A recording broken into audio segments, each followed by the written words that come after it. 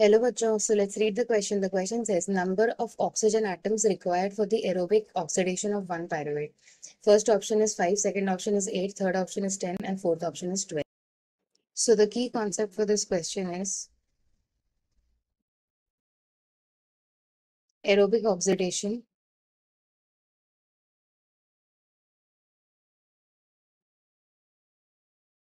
of pyruvate. Pyruvate जो होता है, it is produced by the process of glycolysis. Glycolysis में जो glucose होता है, multiple steps में it is converted into pyruvate. And one glucose molecule leads to the formation of two pyruvate molecules. Pyruvate जो होता है, it enters the mitochondria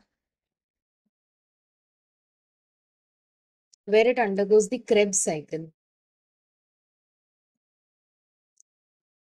It undergoes the Krebs cycle, which is basically the aerobic oxidation of pyruvate. And glycolysis जो होता है, ये basically cytoplasm में होता है. Krebs cycle is basically a series of reactions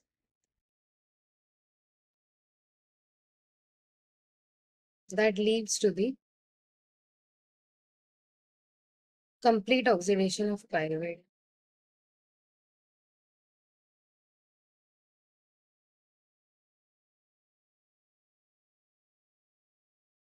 So Krebs cycle में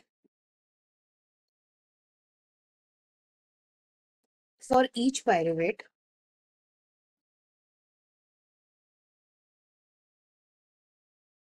there are a total of 5 oxidation reactions.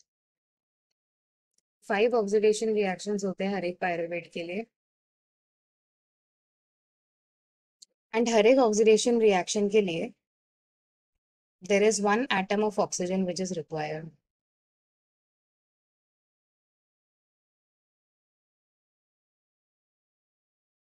So since we said there are total 5 oxidation reactions for each pyruvate, और question में पूछा है for each pyruvate how many oxygen atoms are required, so it will be 5 into 1, which is equal to 5 oxygen atoms. So the final answer for this question is option A. Hope you understood well. Best of luck.